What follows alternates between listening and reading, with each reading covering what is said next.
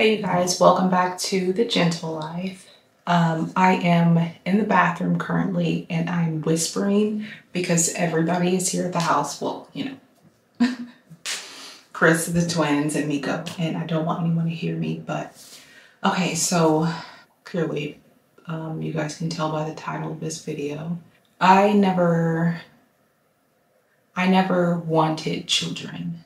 I grew up not liking children very much, and that could be an everybody thing that people just don't like other people's kids, and they don't really know until they have their own children. And I never thought that I would have kids. I got pregnant very young with the twins, and shortly after having the twins, if you guys remember the story that I shared back a few months ago, how Mackenzie was shaken by her biological father. Quickly, at 3 months, I became a single mom with twins, first time. And up until they were 3, I still really couldn't figure it out. I didn't know why my emotions were everywhere. I didn't understand why. I still couldn't really get it together. I knew that I really loved them, and so I worked nonstop. A part of me, when it happened to Mackenzie, part of me just wanted to give up then and pretty much just give all my responsibility away, because I just, at the time, hindsight looking back, at the time I didn't know that what I was going through was postpartum depression. And I know this video is kind of going to be all over the place, but I need to say this to get to the point of it. So please follow along or skip ahead. I don't know. I knew that I couldn't take care of them, and I started looking around for adoption agencies. I started looking around just, different options that I had, because I still, even when they were 3 years old, 3 years later, I still couldn't figure it out. And not to say that I couldn't figure out like how to take care of them, you guys. I had a really amazing job. I loved my job. I was bringing home more than enough money. I had my own place. The kids had their own room. And by all means, like, I was doing what I should be doing, as a parent. And honestly, like, I felt like it wasn't enough. I felt like I wasn't giving them what I should have been giving them. And I think at the time, I just thought that I needed to give them a happy home, because I didn't grow up in one. And what I mean by like a happy home is a 2-parent household. And I strongly longed for that, for them. And I was so upset at myself because I couldn't give them that. And so I started looking up adoption agencies. And it wasn't until I met Chris that I realized that I could do this. It wasn't until I met him that I realized that I didn't have to have the traditional family, that it didn't need to be with their dad, and that I had a chance.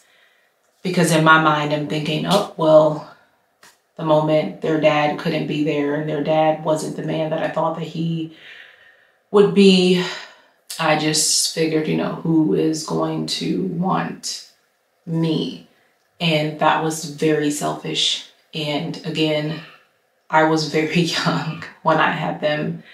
And I think a part of me just felt like I couldn't love them because I felt like I didn't have someone to love me. I'm glad I don't feel that way now.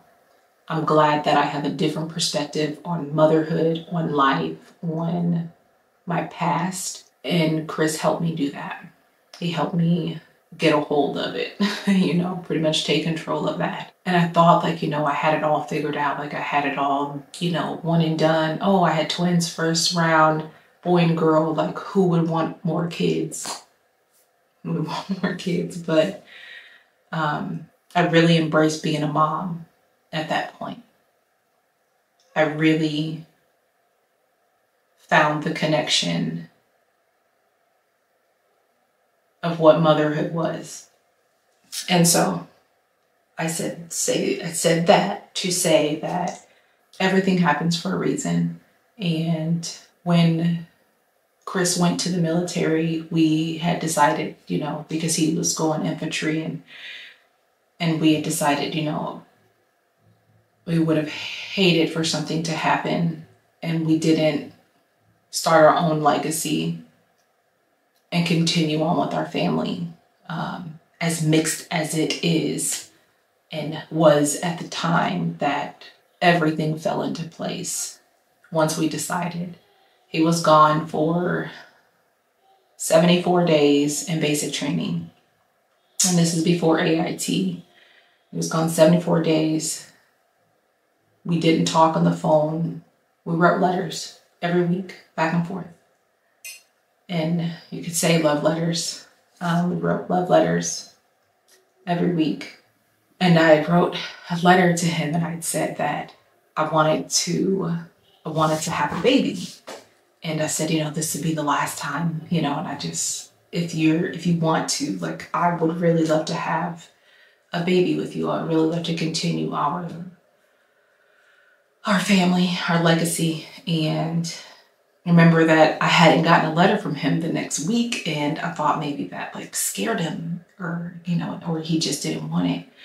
And so I quickly wrote him another letter and I said, pretty much like, it's okay, we don't have to, and blah blah blah. And in the midst of me sending that letter, I received a letter from him and he was just like, yeah, let's do it.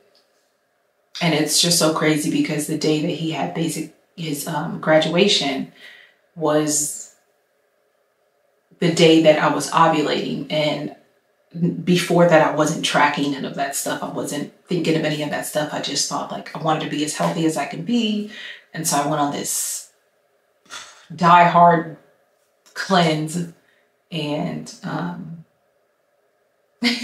and I, whatever, was just thinking, how can I be healthy? And I started this campaign with the other military groups all over the world, and all over America, the nation.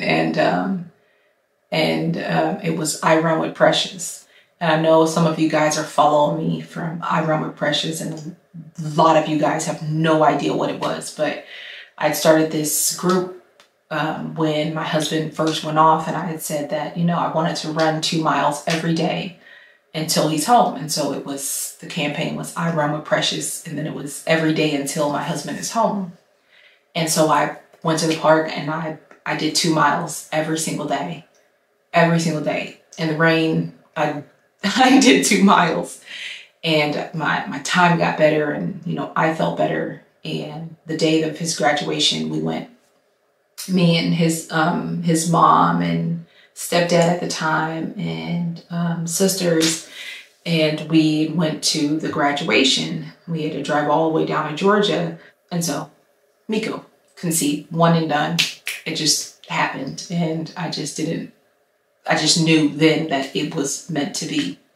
Hence, that's where Miko is the mirage. It was this whole thing because I just never thought that I would have another kid after the twins, and it surprised me. So after that, a year later, after we had Miko, I had weight loss surgery, and I did that because I didn't want to have any more kids after that. And I just said, we are this is our family, this is what it is. But over time of becoming this different type of mom, and I think that every mom is a different mom. Each pregnancy, each period, you're a different person. You shed another level of, shed another layer of skin. And so it made me realize a lot of things in life that I hadn't really thought of. And so we tried again, and we tried last month in June, and we went down to Myrtle Beach, and we're like, oh, we can do it again. It was one and done. I'm tracking ovulation, and it's all going good. And then a big fat negative. And I'm like, that's weird. I was diagnosed with PCOS. And so I just thought like, okay, well then if this was like a negative, then it's no way possible that we're going to be able to, it's going to take us a while, or it's just not meant to be. It's just not meant to be. And so I was like so discouraged. I was so, you know, kind of heartbroken that it didn't happen. And so when we came back, we were just like, you know what, we don't need to. It's like, okay. And I'm like kind of brushing it off. And as days got closer, I'm just like, man, I just want to try again. Like, I just want to see, like, maybe, you know, before I didn't go like on this cleanse like I did the first time. And then I'm like, well, my first pregnancy, I didn't even know that I was pregnant with the twins until I was 6 weeks pregnant. And it's just all this just running through my brain.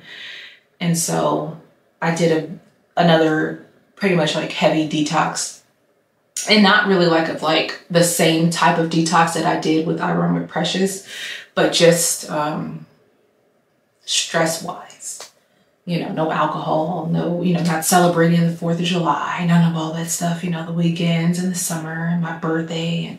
And I'm just like, oh my God, maybe it's because I just turned 30 and oh my God, like my chances are done. And so I looked up and I did my calculations and I, you know, got on this app and I'm like, if we conceive this time, when would we have this baby? When would this due date be? Because if we got pregnant in June, the due date would be in February. And the due date fell for this month. If we are pregnant now, it fell on March 17th. And you guys have no idea what that day means at all. It could be someone's birthday. It could be, I mean, a number of things. It's March 17th. And I'm going to show you this first. Today's July 4th, 2023. So I'm gonna see if I can. First one I took this morning. And then that one I just took. And I've got all my crying out, so I'm not gonna cry on this video. But March 17th is the date that Chris lost his brother. March 17th, 2016, which is how me and Chris met. I'd seen that he lost his brother. I reached out to him, and I have no idea why I did, because I didn't know who he was. I didn't know who his brother was. I had no idea.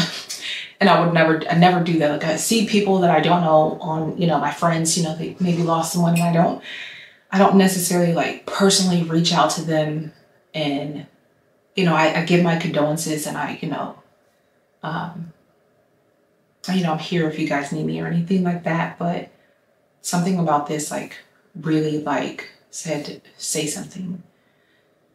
And this is somebody that I didn't know. And so I did. And his brother was still on life support at the time. And, you know, and I was just saying, like, you know, stay strong. And, you know, I hope he pulls through. And you know, and then he didn't. And I've contemplated on doing this video, trying to make this a happy moment, and it is a very happy moment. And so the only thing that I can think of is that the reason why I didn't get pregnant last month is because I was supposed to get pregnant this month. And I think that that was a sign, and that is a sign. I can't wait to tell him. I don't know how he's going to react, but I just personally, I know he's not watching this video, but I personally want to thank his brother. I want to thank you, Cliff, for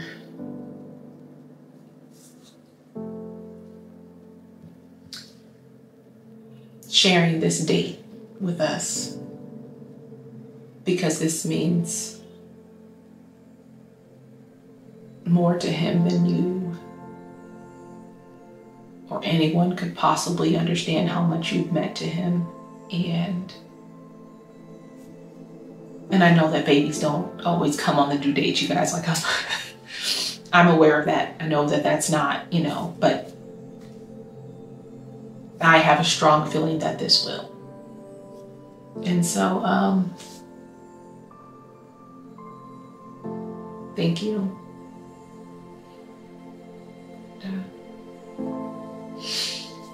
Until next time, you guys, thank you for watching.